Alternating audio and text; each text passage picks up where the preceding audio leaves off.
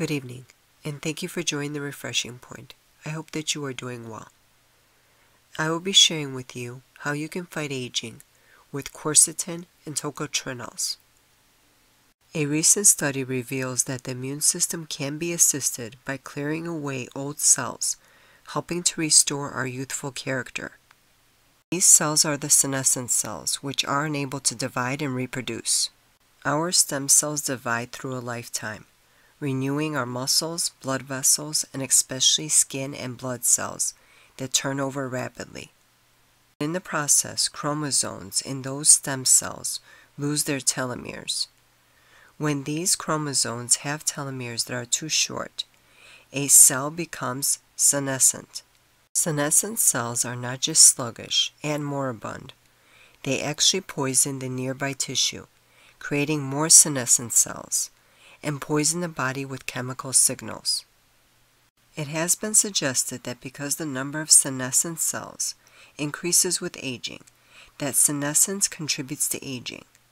Senescence is a safety measure built into cells to prevent the propagation of damaged cells, allowing them to enter cell death and having the immune system dispose of them. Therefore, senescence is usually a good thing, as it keeps us safe from damaging cells causing cancer and promotes healthy tissue repair. However, there is a tipping point of this safety measure. Clearing away unwanted senescent cells is the job of the immune system, and replacing the lost cells requires stem cells to repopulate the tissue. As we age, the ability of the immune system to clear these cells begins to fail, and they begin to accumulate. This in turn increases inflammation, reducing the ability of stem cells to replace losses. Thus begins the downward spiral. At this point, cell senescence ceases to be a safety valve and switches to becoming an active driver of aging. Senescent cells are also involved in the wound healing process, but they only require a very small number of cells to achieve this. A study found two drugs that can help eliminate senescent cells. Quercetin, found in many herbs and berries, seemed to work best for cells in arteries, and dasatinib, a patented chemotherapy agent, was best for fat stem cells. The research team tested the combination of quercetin and dasatinib for short-term health effects in mice and found encouraging results.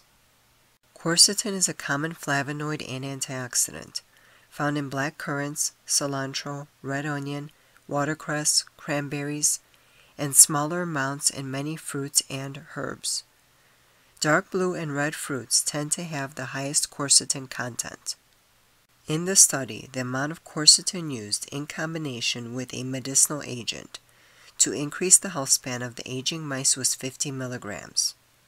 In humans, 500 to 800 milligrams of quercetin per day for 3 months, followed by a maintenance dose of 150 milligrams, might be effective to see results. In addition, tocotrienol compounds have been shown to induce senescence and promote cell death. Tocotrienols are a group of chemicals that are part of the vitamin E family. It's no wonder why vitamin E gives the skin such a youthful glow. Fruits and vegetables are great for you, but sadly, most of these foods are not good sources of tocotrienols.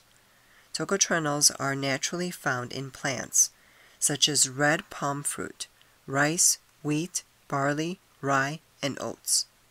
The richest natural source of tocotrienols is the oil of the red palm fruit. For people who choose not to consume grains, this is a good option. Red palm oil can contain up to 800 milligrams per kilogram of tocotrienols and comprises approximately 80% tocotrienols.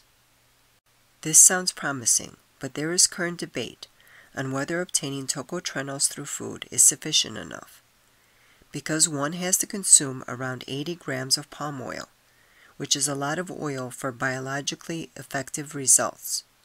It might be better to include a palm oil-derived tocotrienol supplement. Some recommend taking around 150 milligrams of the supplement for around 3 months, and 100 milligrams thereafter for maintenance. Research has shown quercetin and tocotrienols to be effective against senescent cells and aging. This indicates that consumption of these compounds could benefit longevity and health span. I hope that this video was informative, and please share it with others. Thank you so much for watching. Good day and good health.